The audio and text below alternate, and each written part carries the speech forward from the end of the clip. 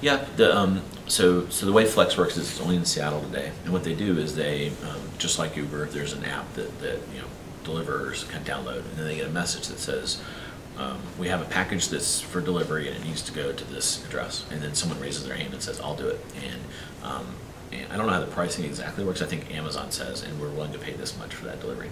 So I think what's clever about it is Amazon is always looking to cut cost out of the equation, and in this model, they historically for Prime Now, which is the same day delivery, have used their own employees that are working in the fulfillment centers, and I think they're saying, could we figure out how to get that cost down essentially and build a higher capacity without us having to hire all these people?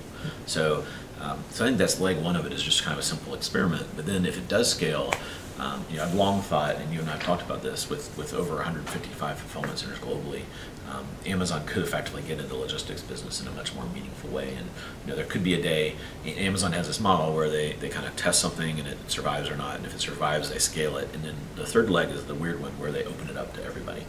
So I could imagine a day where I could send a package coast to coast on an Amazon courier network. They could effectively be competing with the U.S. U.S. Postal Service, UPS, and FedEx.